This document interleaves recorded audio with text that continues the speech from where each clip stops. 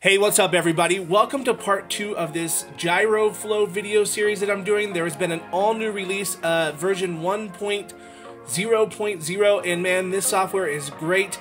In the first part of this, we talked about stabilizing your GoPro footage as a replacement for Reelsteady GO, and in this video, we're going to talk about using your flight controller gyro data to stabilize your DVR footage. Okay, so what is Gyroflow?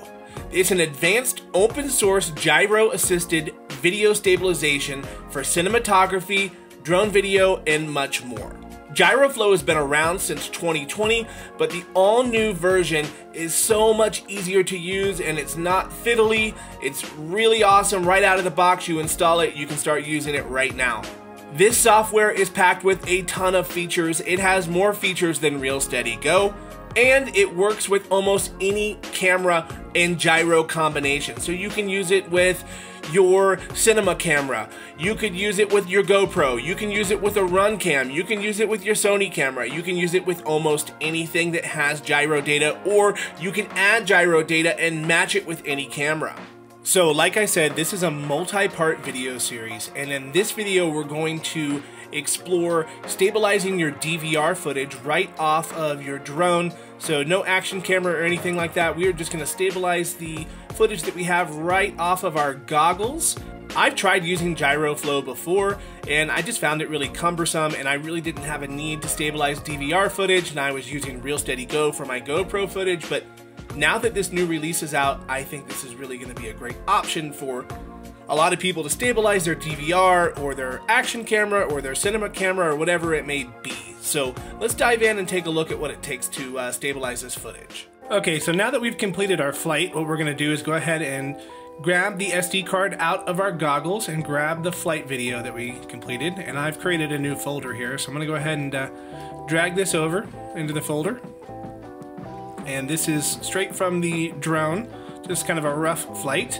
Okay, so we're going to go ahead and plug in the drone and get connected, and we're going to check out our black box data. Now, I did go ahead and erase the flash memory before this flight, so there's only 2 flights on here. I know which one it is. It should be the second one. So we're going to go ahead and activate the mass storage device in beta flight, which will mount it as a hard drive. And we're also going to need the Black Box Explorer software, which I already have installed. Okay, so now that we have Black Box Explorer open, we're just going to go ahead and open up the file here. So we're going to point to beta flight. Here's the drive that we just mounted, and this was flight number 2. So we're going to go ahead and open up this data. Now you can go ahead and trim the file if you need to, set in and out points on the flight, but since the gyro data should match the video, since they're coming from the same source, it should be a pretty easy sync here. So we're going to go ahead and export this data. So let's go ahead and say export CSV, and we're going to put it into the same file here. I guess we can call it maybe the same thing just so it looks familiar. Call it BBL for black box logging. Go ahead and save that, and that should be it for Black Box Explorer. So now we can go ahead and open up Gyroflow. Let's go ahead and make that full screen. This is where we open up our video source file.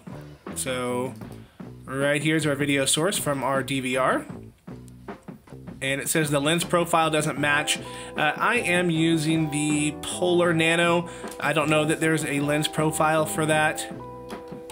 So we're going to go ahead and maybe see if the Nebula Nano works, and looks like it does. And then we want to go ahead and open up our motion file, which we just exported, which is this guy right here. And we want to make sure our frame rate and everything matches here. Now, when I did this flight, I did do a bit of roll maneuver, just back and forth to kind of have a good sync spot. So you can see here, kind of did that back and forth. And you can see that there is that here as well. So you can see they're not matching together right now because that was the gyroscope data trying to copy what I was doing, and then here's the video actually when I was actually doing it. So we need to sync those up. So I don't know why there's such an offset here, but it looks like the time the flight starts to the time that it actually gets going somewhere around 18-19 seconds. So what I'm going to do is say we're going to give a rough 20-second offset. With a 10-second search size. We're going to auto sync and just see if that comes up with anything, if that will auto align. And yeah, it looks like it did. You can see here now this gyro data is right over the top of the flight where we were doing that maneuver. And there it is. You can see it totally stabilized it there. You can see those black bars at the top and bottom. Now that is the stabilization actually taking effect. So we can adjust for this. We can get rid of those with the field of view and some other options here, which we'll get into. Now, one thing you can do is turn on a low pass filter. You can say, you know, anything above 50 Hertz to go ahead and just chop it off. It'll get rid of it. So looks like we're pretty much done with the sync information here. So now we're going to move on to stabilization. Now you can adjust the field of view, so you can, if you zoom out, you can see here's the area where it's cropping. You can go ahead and zoom in to try and get rid of those bars. You are going to lose some resolution the more you zoom in. There are different types of stabilization. There's the 3D style. I can zoom out, maybe you can see if the profile changes. There's the velocity dampening. There's the 3-axis dampening, so it looks at all the axes. You can kind of smooth them individually. There's a lock horizon, which is going to kind of just keep everything nice and flat. And then there's this fixed cam, which is I understand is good for troubleshooting your sync data. So we're going to go ahead. Let's go ahead and try the velocity dampening. You can see here if you go to this advanced tab, there's this safe area, and it doesn't always work like it's supposed to. There's different areas for cropping. You can do dynamic cropping. You can do static cropping, where you just set a field of view and you say, okay, anything here is going to be static. So we can try that. Let's just play that and see what that looks like. Now that is zoomed in pretty far. I'm going to go ahead and pull the field of view out a bit and see if we get any black bars. Yeah, I see we do. So we can try dynamic cropping and change that field of view a little bit.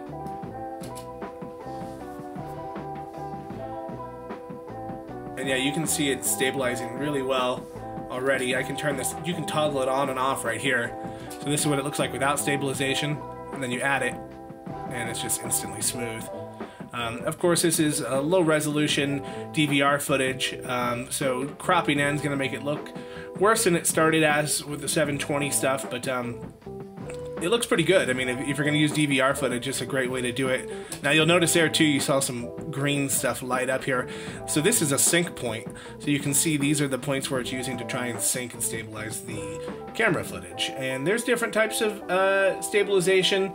This calibration method, using this essential matrix, there's also a visual features. I'm just going to use it with the essential right now. You can add additional low-pass filtering here as well on the post-production to kind of get rid of some of the little vibrations and things that are coming from your quad. Here it's saying we have an issue with the field of view. Let's go ahead and set that to 1. Now you can go ahead and correct individual if you feel like you're having more on the pitch or the yaw or the roll. You can stabilize those individual axes. That's why I kind of like this dampening per axis. You can kind of adjust exactly what you were doing per flight. There is tons of information on the website about which works best for what type of flying. Yeah, so you know, you guys need to do your own research, kind of figure out what works best for the type of flying that you do. You can go ahead and change the output ratio. It's automatically locked in the beginning to match whatever you import, but you can change that to upscale or downscale and change your bit rate. I think it tries to copy your original bit rate. You can upscale that if you wanted to, but it's not going to give you any additional data. So now that we've got everything synced up, we think we're happy with the way that it looks. You know, there is some little jitters and things in here too. We could probably turn on low pass filtering and try and get rid of some of that. You can also adjust the smoothness to try and adjust as well, but you know, this is just kind of an example. I want to show you guys what you can get just by doing a little bit. I mean, here's original, and then there's afterward. I mean, you can tell there's a big difference on that. So let's go ahead and export this data, and it's going to render it right here. You can see it's going to go into the same folder as our source file.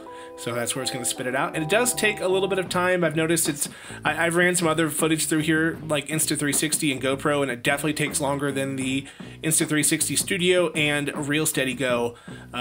But, you know, it's not that big of a deal. All right, so as a reminder, this is what the original flight video looked like right out of my DVR.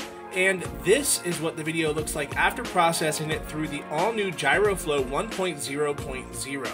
So yeah, it's really great. Like I said, it does zoom in and crop. Now, keep in mind, I am using a nano camera, which isn't the best DVR footage, and this is also a very, very small drone. This is the Flywoo Cinerace 20.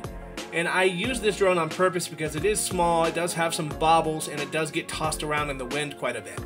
Remember, this is a multi-part video series, so part 1 was about Reelsteady GO versus Gyroflow. I'm also going to do another video to explain how to use this gyro flight control data on any camera that you might have. Hey, as always, this is Lee from Adventure FPV. If you guys like this video, please drop a like, comment, and subscribe to the channel, and we will see you in the next one.